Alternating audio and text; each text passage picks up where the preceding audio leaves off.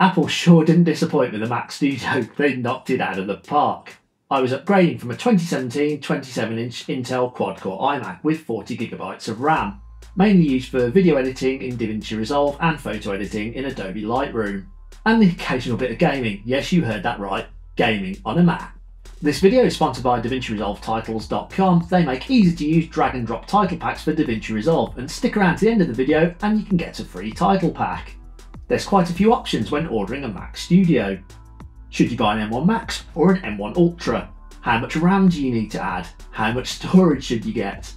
You can't upgrade the storage later on. Once it arrives, you're stuck with that amount. If you need to check how much RAM you're using, open Activity Monitor and then select the Memory tab. At the bottom, you'll see Memory Used. While using the iMac, I checked the RAM usage and it was easily getting close to 32GB running Davinci Resolve, LibreOffice, Chrome and a few other apps. So I figured go for 64GB of RAM, as this would allow plenty of headroom in the future. Let's look at pricing and specs. Jumping from an M1Max to an M1 Ultra doubles the price from $1999 to $3999. But benchmarks revealed double the price did not equal double the performance. Video export times are rapid on both. So I thought save the money, go for an M1 Max 24-core GPU, 64GB of RAM, 1TB of storage. Mine came to around $2,600 for this spec. I did have budget to get an M1 Ultra, but really it would be overkill for my use. This meant extra budget for a second screen, which we'll get to a bit later on. I ordered the Studio display with a VESA mount for maximum flexibility. The monitor arm is the InVision monitor arm bracket for 22 to 35-inch screens. This works great, clamps onto the desks, tilts and swivels, feels rock solid, and it only costs around $60. It has good cable management too.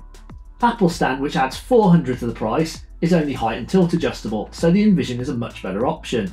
The 27-inch 5K Retina display is stunning and incredibly sharp, ideal for photo editing and video editing work. What do I like the most after 6 months with the Mac Studio? The SD card reader on the front is super useful. I shoot photos and video with the Canon R6, pop the SD card into the Mac, import the files and you're good to go. The older iMac I was constantly having to stick my head around the back, reach behind the screen, it was really frustrating. Now that's not even an issue. For content creators, having the SD card reader on the front makes inserting SD cards easy. The reader is so much faster than my old Mac. It helps speed up the workflow, you can get files imported quicker, so you can start editing sooner. If you do a lot of drone filming, then it's worth getting an SD to micro SD adapter too. The design works really well, you get the SD card reader on the front, 2 USB-C ports with the M1 Max. With the M1 Ultras, the front ports are both Thunderbolt 4, but that's fine with me. On the rear, you get 4 Thunderbolt 4 ports, 10GB Ethernet, a power socket, 2 USB-As, handy for older devices, and a HDMI 2.0 port. You also get a 3mm high impedance headphone socket. It has all the ports I want and it's really portable. I bought some USB-C to USB-A converters and a USB-A to USB-C to give maximum flexibility on all the ports. I'll put the links in the description. They do come in pretty handy. If you have a USB-A, you can then plug it into the front of the Mac. Clients often hand me a USB-A device with files on it. This saves me reaching around the back of the Mac. On the Mac Studio display, you also have 3 more Thunderbolt 4 ports with 96 watts of power, so you can charge iPhones, charge MacBooks, and plug in additional hardware. Noise. It is very quiet. If you put your ear right up close, you can just about hear the fans. Recording voiceovers with a good microphone, you can't hear it at all in the background. When editing large projects, I don't even hear the fan. As you can see, I have a lot of devices plugged in, 2 monitors, a Blackmagic keyboard and a Blackmagic mini colour panel. For video editing storage, I use the SanDisk Extreme 4TB NVMe SSD. The internal drive is very fast with speeds of around 5000 MB read and write. This machine is a video editing beast. Apple claim you can edit up to 9 streams of 8K ProRes, which is believable. I can easily create a 4K timeline in Davinci Resolve 18, add 4 streams of 4K video on the timeline with animated fusion titles, and the playback is smooth. No beach ball of doom.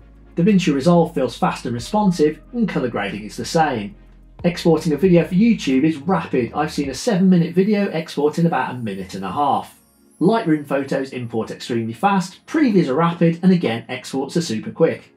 Final Cut Pro performance is similar, everything feels fast. For creators, this is an incredible piece of hardware. It leaves my old Intel iMac in the dust. With the extra budget saved by the M1 Max, I bought a 42-inch 4K HDR OLED ASUS ROG Strix 120Hz gaming monitor. It's connected to the Mac via a Thunderbolt to DisplayPort cable. This allows it to run 4K HDR at 120Hz in DCI-P3 colour gamut. It's basically an LG C2 panel tweaked by ASUS. OLED colours totally pop with a super fast 0.1ms response time. I found the screen recordings from the larger panel look way softer as the pixels per inch is much lower, 105 ppi versus 218 ppi on the Mac Studio. So it's a clear win for the studio display if you do screen recording tutorials. I game on the 42-inch monitor. Metro Exodus makes use of Metal 3 graphics and the HDR looks stunning. Gameplay is smooth, no stutters, and I have everything set on the highest settings. A few issues I have gaming. Controllers. There's only a few approved controllers. There's a link to the controllers in the description. I bought an Xbox Elite Series 2 controller. In the settings, Mac Game controllers see it, Metro Exodus can use it, older games like Call of Duty Black Ops 3 just won't work with it at all. I've been into Steam settings and nothing seems to solve it. Hopefully they'll fix this in future updates. Which Mac Studio should you go for? Video and photo editors, save you money, go for the M1Max 64GB. If you're Disney Pixar, do 3D modelling, intensive visual effects, or have loads of extra cash, then go for the M1 Ultra. How many GPU cores should you get? From what I've seen in the benchmarks, adding more GPU cores doesn't really make a big difference right now. This may change as software gets more optimised. 1TB storage should be the bare minimum. Add external drives if you need more space.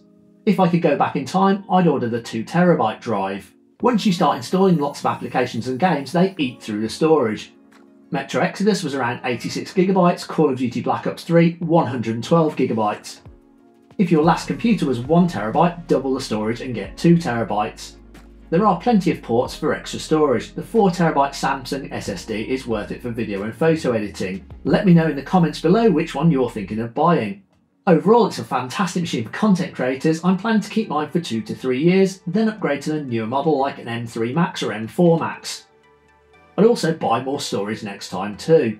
This machine has reduced editing time, it speeds up day-to-day tasks. I do get more done in less time, so it's totally worth buying the Mac Studio for me. I mentioned earlier you can get a free title pack. If you go to DavinciResolveTitles.com, you can claim your free title pack there. Well, that's it for me, guys. If you liked it, hit that like button and smash that subscribe. Well, if you didn't like it, hit that dislike twice, and thanks for watching.